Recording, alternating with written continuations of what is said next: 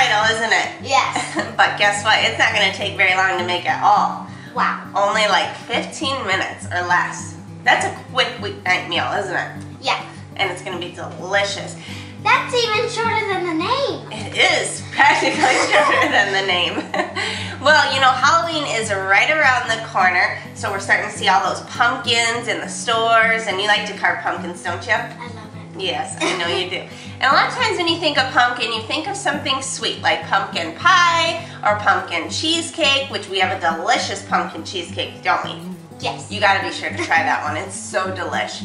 Anyways, this time we're gonna make it a little bit more savory with the pumpkin Alfredo sauce over the noodles, the tortellini with the cheese stuffed tortellini. Okay, can we just get to it? My stomach is starting to like growl for it.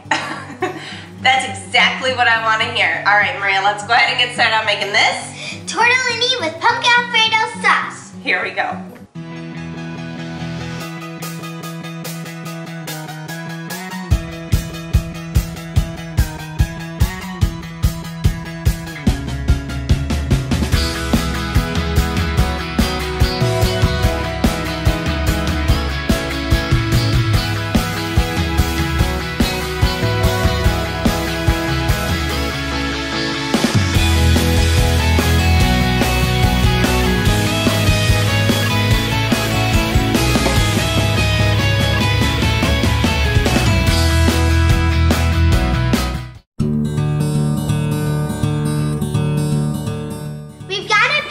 Over medium-high heat, and I'm just going to put in some olive oil and some shallots, which is a mild onion. And I'm just going to cook for a couple of minutes. Now I'm going to add in some pumpkin puree and also some freshly ground nutmeg.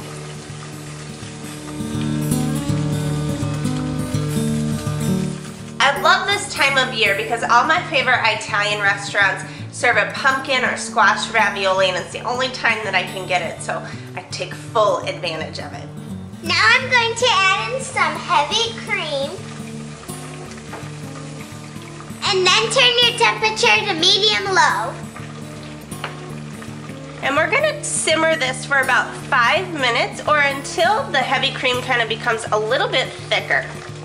While the pumpkin and Alfredo sauce is thickening up, go ahead and add in your cheese tortellini into a pot of boiling water with some salt. We took some help from the store and bought store-bought pre-made stuff, so this really only takes about 7 minutes. But if you make your own tortellini, go ahead and use that as well. That's perfectly fine.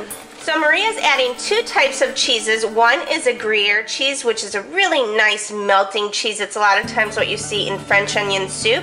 And she's also adding some Parmesan cheese, which is a great Italian cheese. It's going to add just a little bit of nuttiness to this sauce. Looks delish. It does. The last ingredient to our sauce is some freshly ground peppers. Now it's time to add the tortellini into the cream sauce, the pumpkin cream sauce that is. And be sure to reserve a little bit of pasta water, because if your sauce gets a little too thick, you can loosen it with some of that pasta water. And then go ahead and just stir it all together.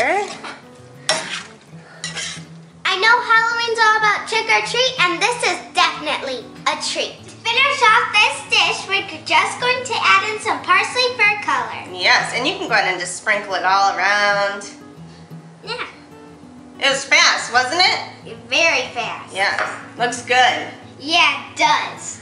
Now, Mom, all we have to do is try it. That's right. Oh, I'm excited to see what Maria thinks of this.